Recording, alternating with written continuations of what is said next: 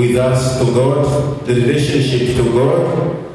And number two, it talks about the relationship of our relationship to our fellow believers. And number three, it talks about the relationship to the world. Amen. The relationship to God is called abiding. The relationship to our fellow believer is love one another. Amen. The relationship to the world is expect persecution. We need to expect that as we love the Lord and as we walk through this world, because we are not of this world. Amen. Amen. The other thing that we should bear in mind is that Jesus has spoken to the disciples, and it is time now, is preparing to be crucified. It's time that is preparing them to say, one of you is going to deny me. And he's telling them, and he's explaining to them what is going to happen after he has died. And he's telling them to say, one of you here is going to betray me. And it's from this context, and as they, from there they'll begin to walk, going towards going towards Gethsemane. And they'll be going there, and then one who is going to betray him is going to go away. And now he remains with only 11 of them. And he began to encourage them. He began to speak to them. So in relationship to God, number one is being fruitful. In relationship to believers is loving one another. In relationship to the world is expect persecution. So as we go on, there are two ways that we are going to look at here. Amen. There are 7 wonders that Jesus performed in this book only, the book of John. the 7 signs that he performed from chapter 1 to chapter 12, we see that the first miracle that Jesus performed was turning water into wine. Amen. And from there we see Jesus healing the blind. And from there we see Jesus walking on water. And we see Jesus raising Lazarus from the dead. And we see him performing these miracles. And he's telling them in the upper room. They are in the upper room. That's where he's telling them all this. And he explains to them all this. And he's speaking to us today. Now, number one, relationship to God by being fruitful. The question we need to ask ourselves, what is fruit here? What is fruit? What is fruit? Israel, God looks at them as a vine.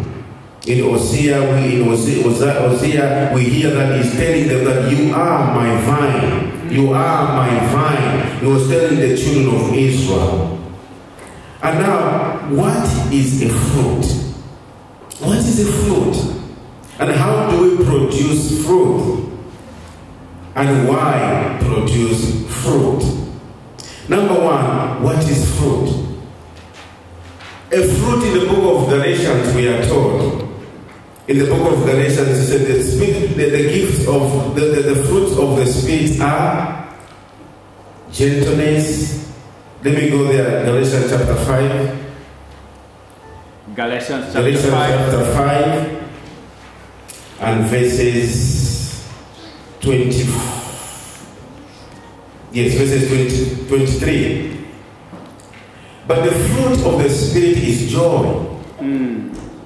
Is love, joy, peace, patience, kindness, goodness, faithfulness, gentleness, and self-control. Against such there is no law. Hallelujah. Amen. Amen. Amen. So these are the fruits that we as believers have to produce as we live here on earth. And the other thing that I forgot to mention is that the purpose of the book is in John chapter 20.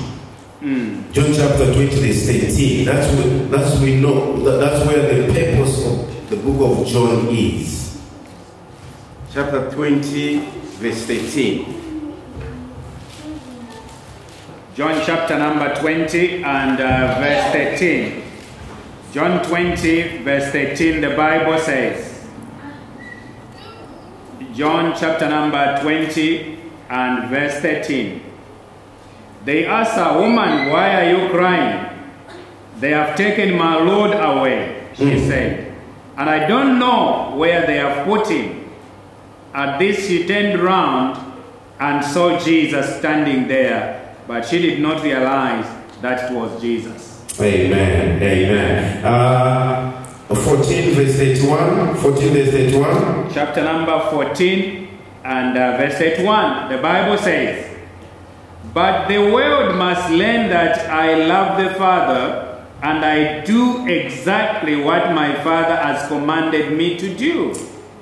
Come now, let us live." Amen. So the purpose of the book is that Jesus came to do the will of the Father. And the will of the Father is to do what? Is to come and save us. The will of the Father is He came to come and die on the cross so that we can have life and have life in abundance. That's the will, that's the purpose why Jesus came, is to come and save us and to come and redeem us. And it's from this portion of scripture that's when He is saying, "I am the vine, and I am, and you are the branches." Amen. So the fruit, as we read in the book in Galatians, is that we need to bear fruit as Christians. Amen. We need to bear fruit as we go on in our Christian life. Now there are levels of fruits. There are levels of fruits in our lives. You see, some bears more, some bears few, some bears less. Now the question is, are we bearing fruit for the Lord? Are we bearing the fruit? Now, what does it mean to bear the fruit? Bearing the fruit fruit is leading someone to Christ. By doing that, you are bearing fruit. Not only leading someone to Christ, also is by living like Christ. Amen. When you live like Christ here on earth, you are bearing fruit. And not only that, by doing good deeds. Amen. Amen. So what are the good deeds? The good deeds are what the Bible tells us to do. Love one another. Love your neighbor as yourself. You give to the poor. You give to the poor. Those are the good deeds that we should do. Amen. Amen. So going on. Leading someone to Christ. Romans chapter 1 verse 18 is very clear. The Apostle Paul telling the Romans, he tells them in Romans chapter 1 verse 18. Romans chapter 1 verse 18. The Apostle Paul says that, Romans chapter 1 verse 18. The Apostle Paul telling the Romans to say, I do not want you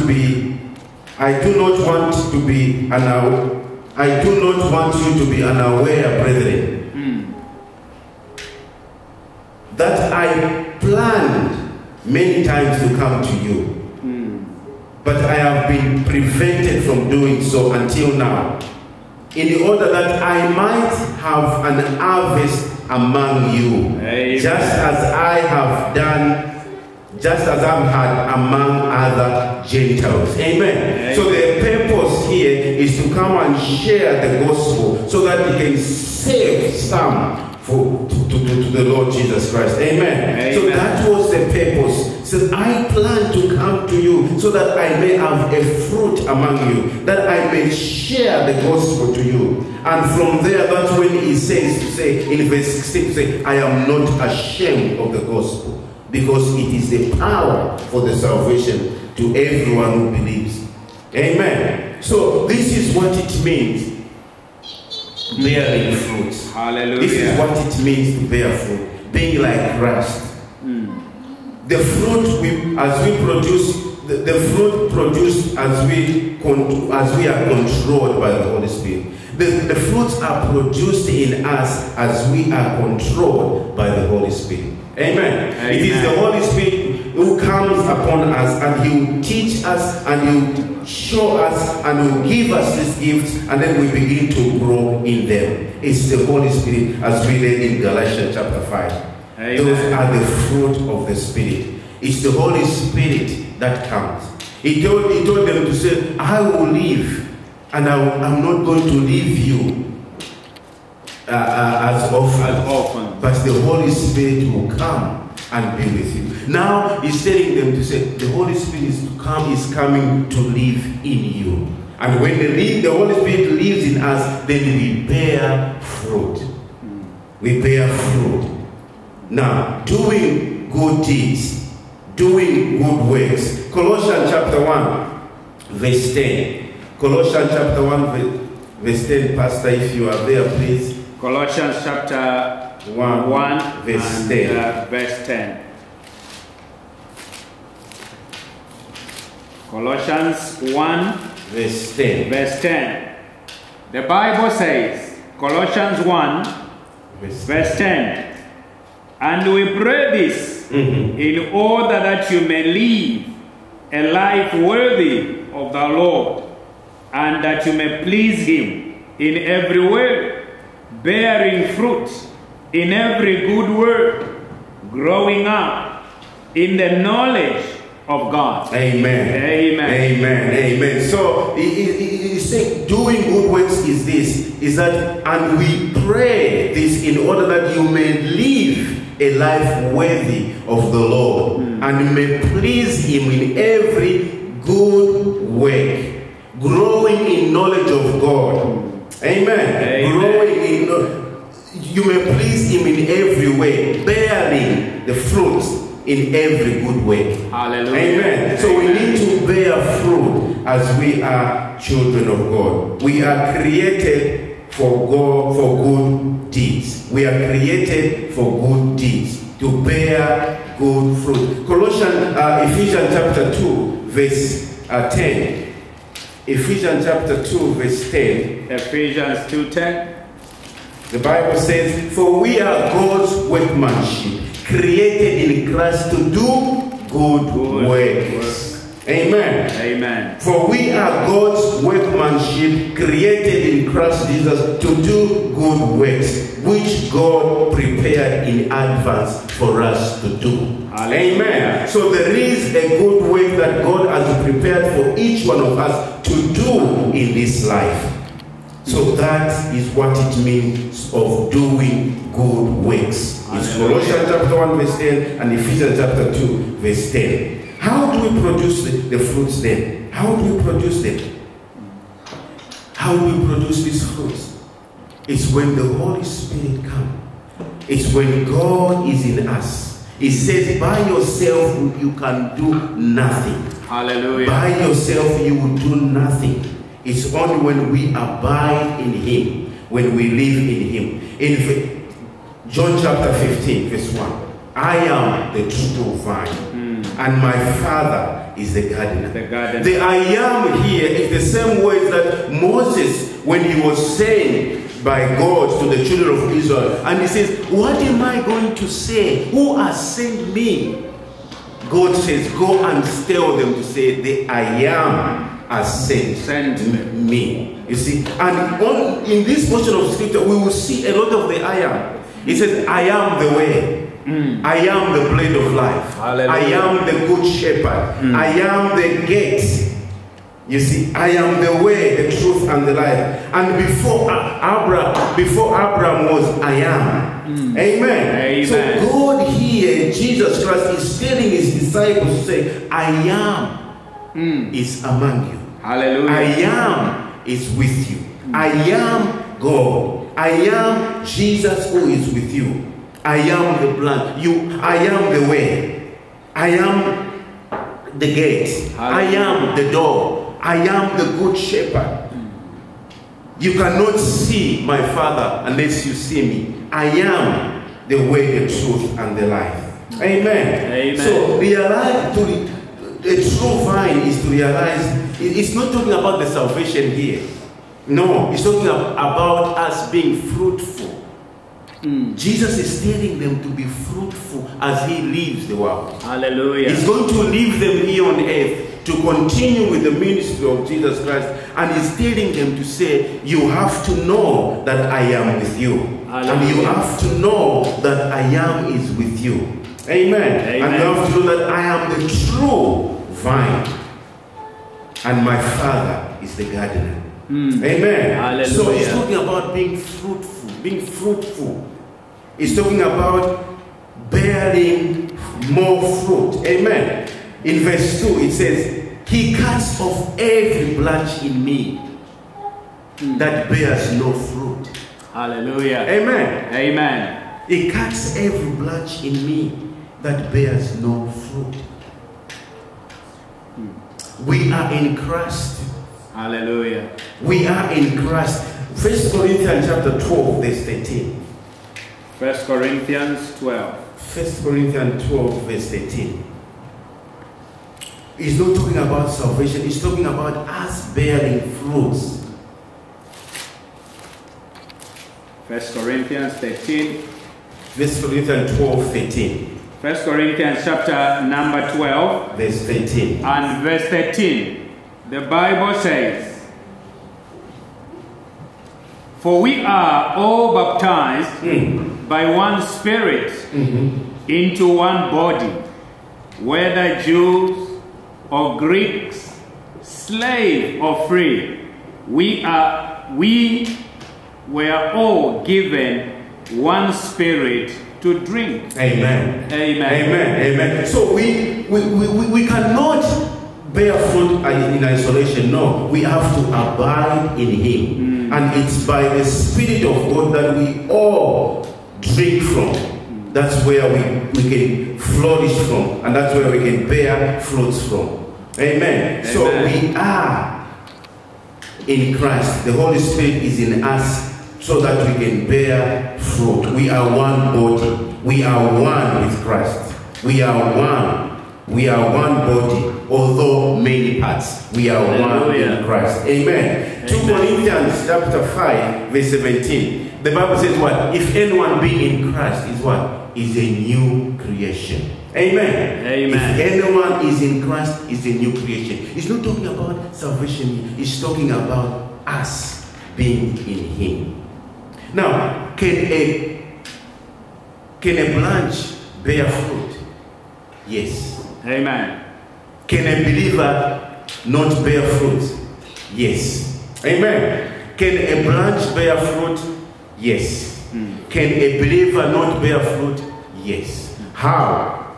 How can a believer not bear fruit? If when you detach yourself from fellowship, when you begin to live as a lone ranger, when you begin to live by yourself, the Bible here says, without me, you can do nothing.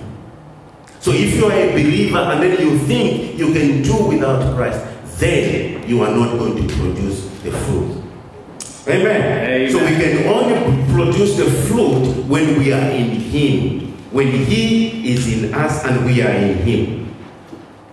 So can a branch not bear fruit? Yes. Can a believer not bear fruit? Yes. How is when we are in isolation, we cannot bear fruit. In verse 2 it says, He cuts off every branch in me that bears no fruit. Every branch that does not, while every branch that does bear fruit, He prunes, so that it will be even more fruitful.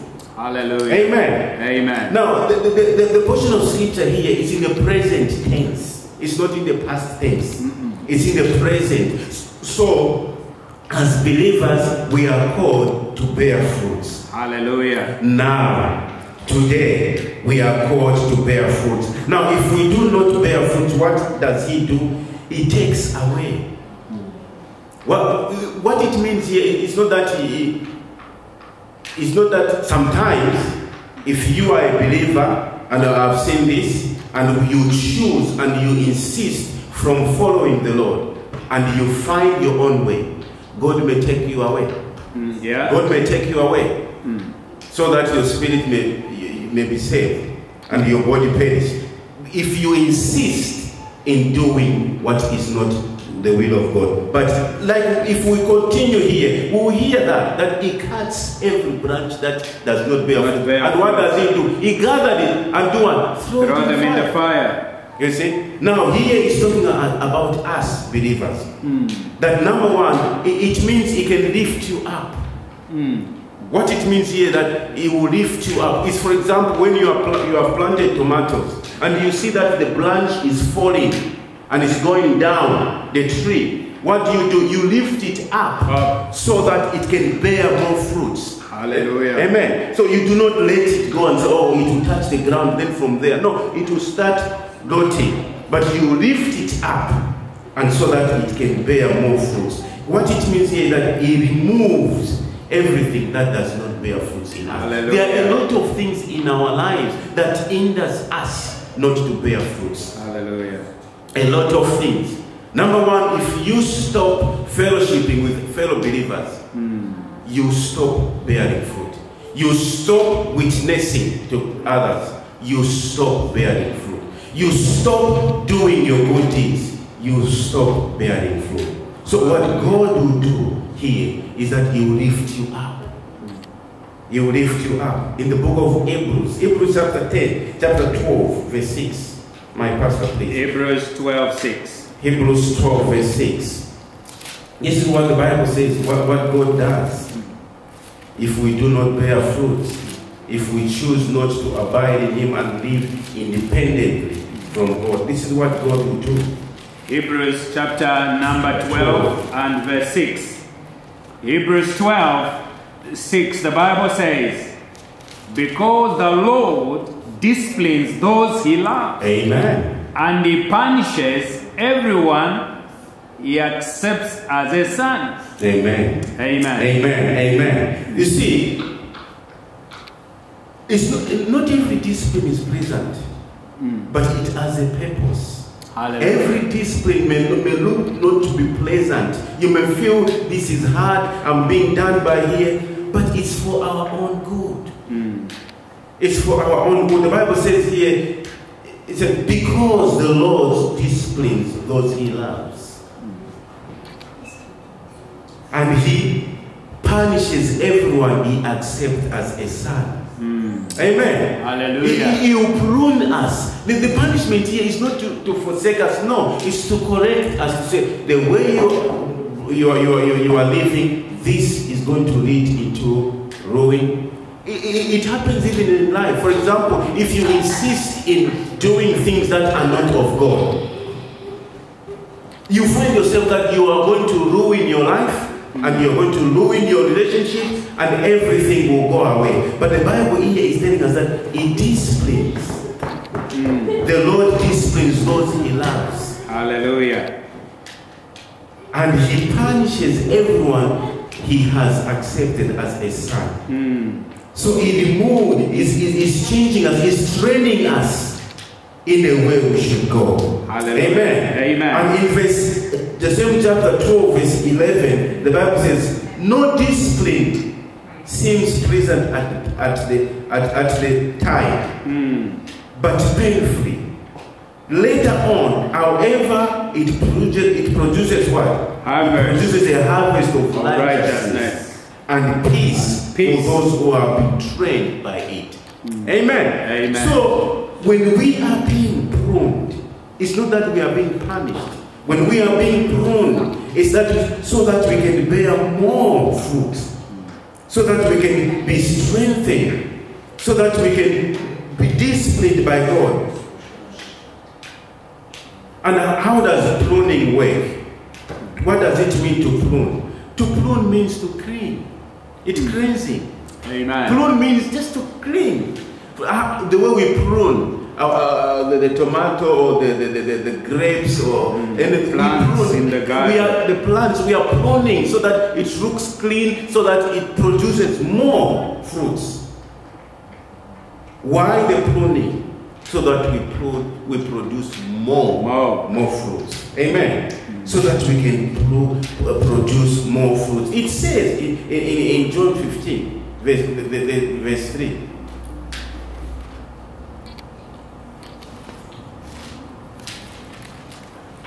It says here, you are already clean because of the word I have spoken. Hallelujah. Amen. Amen. Let's verse 2, chapter 2, verse 2 says, He cuts off every branch in me that bears no fruit, while every branch that does bear fruit, He prunes. Hallelujah. So that it will be more, it will be even more fruitful. Hallelujah. Amen. So when He's doing all this, the disciplining, the pruning, the removing, the lifting, so that we can be clean. Amen. So that we can produce more fruits. Hallelujah. In verse 3 it says, you are already clean because of the word I have spoken to you. Remain in me. The basis for bearing fruit is to remain. To remain in Christ. Amen. Hallelujah. It's to remain in Him.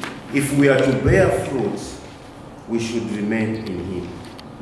Why should we produce this? If we are to produce more fruit, we have to remain in Him. Abide in me. Hallelujah. Abide just means maintaining fellowship with Him. Maintain fellowship with Him. Amen. I don't know about you. You will know in your Christian walk when you know that you are not having a fellowship with God.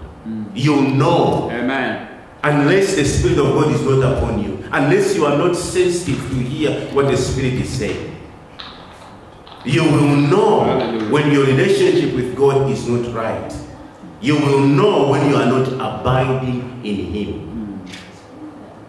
What happens if you are not abiding in Him? No fruit. There will be no fruit in your life. Why? You are not having a fellowship with God. And how will God speak to you when you're not having a fellowship with Him? We need to be in abiding fellowship with Him. Hallelujah. Fellowshipping with the Holy Spirit, fellowshipping with God at all time. No fruit, no lifting if we do not maintain our fellowship with Him. Hallelujah. There will be no pruning. But if we abide in Him, there will be more fruit. Hallelujah. Abiding in Him, there must be much fruit.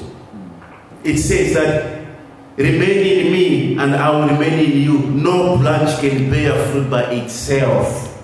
It must remain in the vine. Hallelujah. Amen. Neither can you bear fruit unless you remain in me. That's what Jesus is saying. Unless we continue with our relationship with Him. Unless we continue following what is directing us. Unless we continue following Him. We are not going to bear much fruit. Hallelujah. This abide in Him. Believers can produce these fruits if only we remain in Him. If we want to see much fruit in our lives, we need to remain in Him. How does this all happen? Bearing more fruits is when we abide in Him.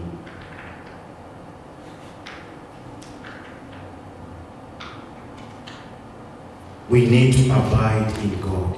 Hallelujah. When we abide in Him, we produce all kinds of fruits because we are in Him and we are not in ourselves. Hallelujah. Why should we produce fruits? One negative thing is that if we do not produce the fruits, we will lose our rewards. It's talking about the rewards. At the end of the day, when all is said and done, everyone will stand before the Lord. And every works will be tested. Whether you learn the race in faith or whether you are learning your own race. One negative thing is that if we do not abide in Him, we will lose our rewards. And that means we are living by ourselves and not living in Him. Verse 6, it says, verse 5, I am the true vine, you are the branches. If a man remains in me and I in him, he will bear much fruit. Apart from me, you can do nothing. Without God, we will do nothing. So if we produce these fruits,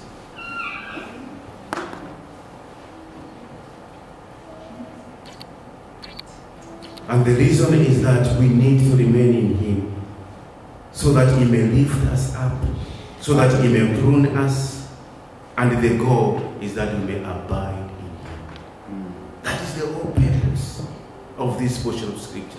He's telling them to say, I am not going to be here anymore. You are going to remain in this world and you will be persecuted. But Lord, that I am with thee even to the end of the age. I am the vine. I am sending you into this world. The I am is with you. So He is with us. So if we are to reach out to this world, we need to love one another. If we are to reach out to this world, we need to live like Christ. If we are to reach out to this world, we need to produce the fruit in our lives. So that people will know you by the fruits, by your fruits. They will know you, they will be attracted to you by the fruits that the Holy Spirit has put in your life. And they want to be with you because they will see gentleness, kindness, and love in your lives. So let us examine ourselves. Are we producing the fruits? Are we leading others to Christ? Are we reaching out to other believers? Are we in fellowship with Him? If you remain in me and my word remains in you, ask whatever you wish and it shall be given. May we rise up and pray and ask the Lord to help us. Hallelujah. Our Father and our God. Oh, Jesus. Indeed, Lord, examine our hearts. You know our thoughts. You know our ways. You are aware and you are familiar with everything in our lives. And this word has come to us Father, we give you praise. causing us to examine ourselves. We give you praise. Are we bearing the fruits? Are we leading others? Are we living Christ-like? Are we abiding? Father, we give Father, you help us. Help us, Holy Spirit, even We in give this you glory. busy world where we are caught up with learning from one place to another. God, help us not to forget to Mighty abide God. in you, to remain in you, so that we can be fruitful, so that we can be useful, so that we can reach out, so that we can live like God. Yes. Help us. We look for you and we cry out. Help us, Holy Spirit. We say like what the psalmist said, that search and see in me if there is any offensive way, lead me. Hallelujah. Father, search our hearts and examine and bring us to your fold in the name of Jesus Christ. Amen and amen. Praise God. Hallelujah.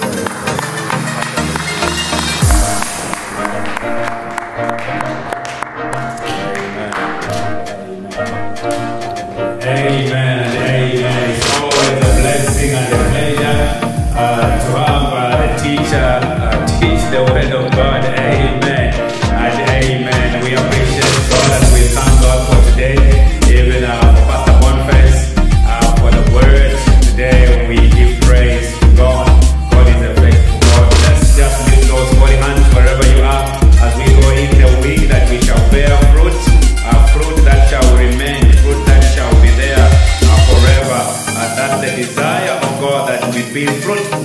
Every manager wants to see their workers that are producing, that are productive. Every farmer wants to see that the crops are growing and producing. I remember last year, Brother John, he grew some cucumbers, and we saw the production and how that we all enjoyed. Every farmer wants to see the produce. Every parent, we want to see our children growing. Every parent, we want to see our children making progress in their academics. How much more our Heavenly Father, wherever you are, as a church, as a pastor, as pastors, we want to see members growing in the things of God. Every parent, we want to see our children getting to do some work at home, growing. To say, yes, they can do some cooking. Yes, they can do some sweeping. They are growing. They are bearing fruit. Our Father in heaven, God, wants to see each one of us bearing fruit. Children, wherever you are, lift up your holy hands as we worship God, as we trust Him to say, we are going to bear fruit. We are going to have good behavior. We are going to have good character. We are developing good attitude. Jesus wants us to bear fruit. Wherever you are, Father, in the mighty name of Jesus, right now, Jehovah God, we are praying. Help us, mighty God, to remain in you and to bear fruit. Much fruit that shall remain, that when people come near us, they will taste the good fruit. They will eat our good attitude, good fellowship, good company. There is no tree that eats its own fruit, but people go to a tree and eat. Others who come in our lives shall be able to know that we are children of the living God, because we are bearing much fruit. Father, right now I want to pray for my brothers and sisters in the mighty name of Jesus, the King of Kings and Lord of Lords. Bless each one of us. Help us, Lord, to produce. On our own, we cannot, but with the help of the Holy Spirit, we shall produce good fruit. In the mighty name of Jesus, we give you the praise, we give you the glory, we give you the honor. In Jesus' name.